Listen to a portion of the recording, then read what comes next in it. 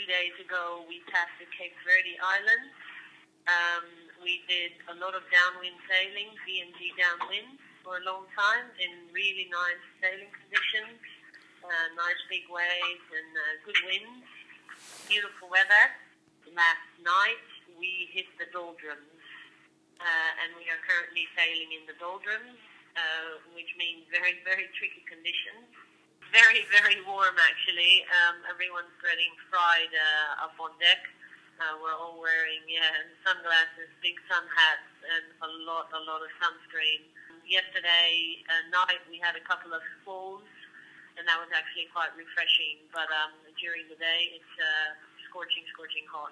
We've actually been chipping away a little bit and gaining some miles on the boats ahead of us, on the other competitors.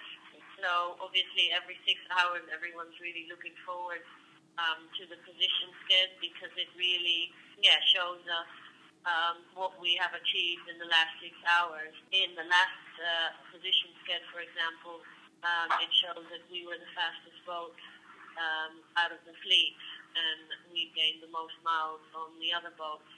So that really, gives us confidence that we're doing the right thing, and even though the conditions are very, very challenging, we're doing our best and really focusing and concentrating on that, just getting that little, speed edge or 0.1 of a knot of speed out of the boat. And the spirits are still really high, and everyone's just doing their real best and working really, really hard.